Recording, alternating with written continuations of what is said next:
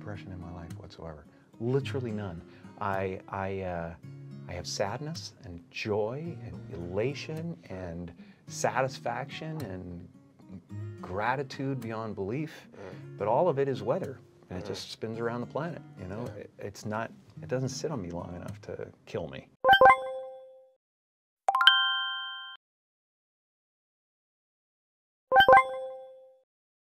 Most of us live trapped or lost in the movement of thought. Sometimes I've spent 2 hours of my day thinking about one person I resent, you know, and going through orations and, you know, if he ever says this, I'll say that, and all of those things. And you go, I find myself now when I get caught up in something like that, becoming conscious suddenly and going, oh, wait, I'm here. I'm not with that person right now. I'm creating things that don't even exist, you know, and it's useless. It's time badly spent. I don't know what painting teaches me. I know that it just frees me.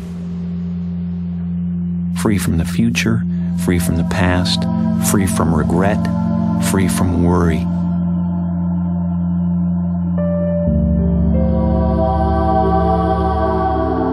Something inside you is always telling a story. I believe every single thing that you see and hear is talking to you.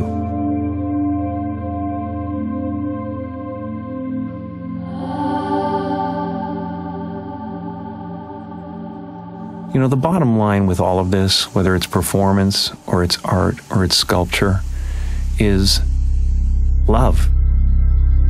We want to show ourselves and have that be accepted.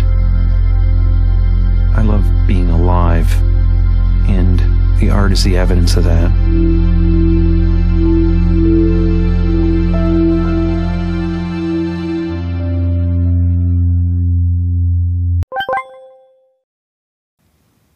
My father was not only the funniest man in the room, but he was a fantastic saxophone player. And before I was born, he had an orchestra in Toronto. But, you know, in order to be something special, you had to leave Canada and come down to the States and prove yourself in the States. He was a little bit afraid of that transition, and also he had a family to take care of, so he became an accountant. And as time wore on, it wore him down, you know, it wore him down, and he got a little bit bitter, especially when he lost his job when he was 51. That really broke him. Not only was he compromising to raise a family, but when you compromise and you fail, it really hurts. It hurts even more than failing at what you love. So that was an example for me. And a lot of people don't know this, but when I was about 14 or 15, my father lost his job, and I actually became homeless for quite some time. Of course, I grew up in Canada, so I thought we had just gone camping, you know. I learned that you can fail at what you don't love, so you might as well do what you love. There's really no choice to be made.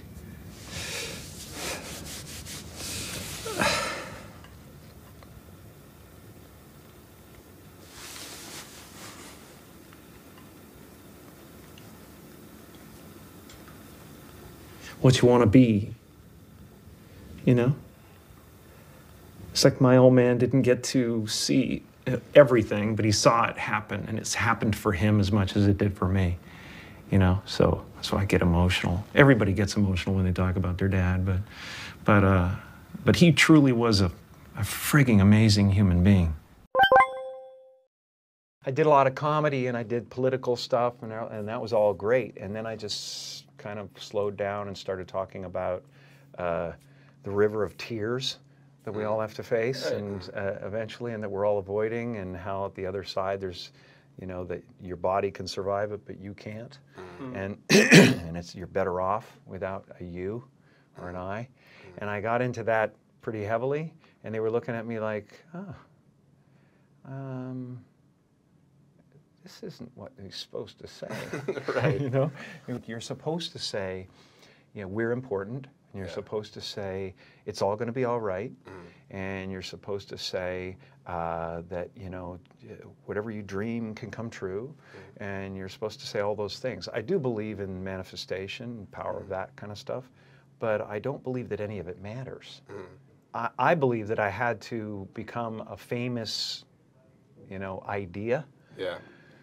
And get all the stuff that people dream about, and accomplish a bunch of things that you know, that look like success, in order to give up my attachment to those things. It's been a part of the evolution of ego, is to spend your first half of your life acquiring and adding, thinking you can add to yourself, and it looks great. I mean, it looks great when you got a cool car and you got nice clothes, and you know, and you've done something that people admire, but it can never fulfill you. You can never be happy. You know what I mean? It's not where happiness comes from. And you know, I dealt with depression, you know, a few years ago, and people still think, well, he's going through, you can tell he's depressed, and it's not. I have no depression in my life whatsoever.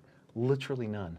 I have sadness and joy and elation and satisfaction and gratitude beyond belief, but all of it is weather, and it just spins around the planet. You know, it's not.